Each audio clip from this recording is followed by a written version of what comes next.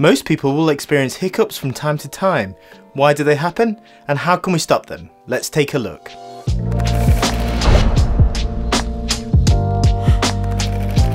Hiccups are caused by the involuntary contraction of our diaphragm at the lower part of our chest. The diaphragm is a muscular layer that separates our chest from our abdomen. This contraction draws in air through the mouth, but it's met by tightened vocal cords.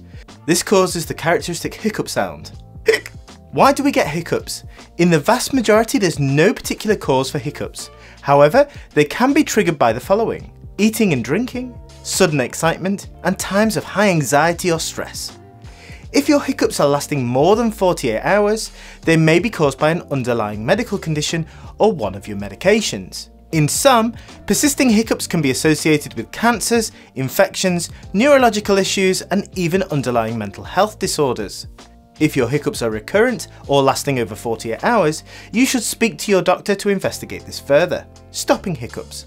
There are many techniques we can try to stop hiccups. However, there's no guarantee that any one of these is going to work. Sometimes just stimulating your nose and your throat can stop your hiccups.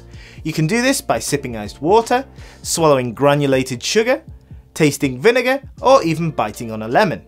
You could try some breathing techniques, such as the Valsalva maneuver, where you try to pop your ears, like this, holding your breath for a short period of time, and even breathing into a paper bag.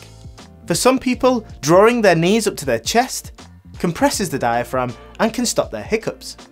However, if you've had symptoms more than 48 hours, you need to visit your doctor to ensure there isn't anything more sinister causing your hiccups.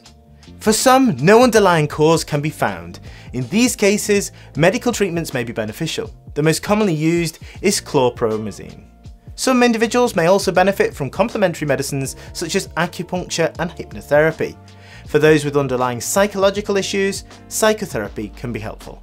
I hope this video has been helpful and that some of these techniques have helped you stop your hiccups. However, if your hiccups are recurrent or lasting more than 48 hours, make sure you make an appointment with your doctor.